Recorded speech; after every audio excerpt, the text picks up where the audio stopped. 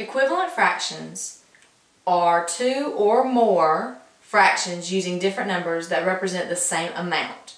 For example, 1/2 and 2/4 are equivalent fractions. If I shade one box out of 2 or 2 boxes out of 4, I've shaded the same amount. Now to find equivalent fractions, you can multiply or divide. There's nothing we can divide into 2 and 3, so we must multiply. As long as we multiply the numerator and the denominator by the same number, we can multiply by any number. I'm going to choose 5. 2 times 5 is 10. 3 times 5 is 15. That means that 2/3 and 10/15 are equivalent. For 5/9, I'm going to choose 3.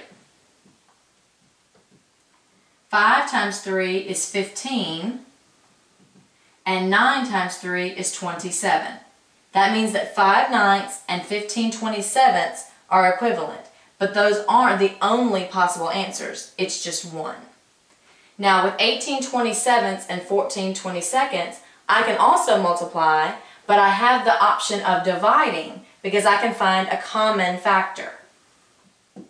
I know that 18 and 27 are both divisible by 3, so I'm going to divide by 3. 18 divided by 3 is 6.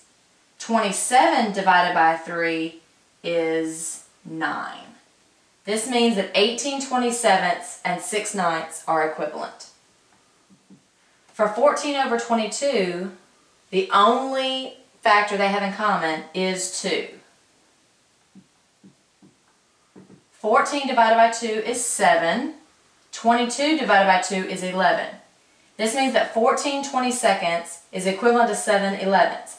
And 7/11 happens to be in simplest form.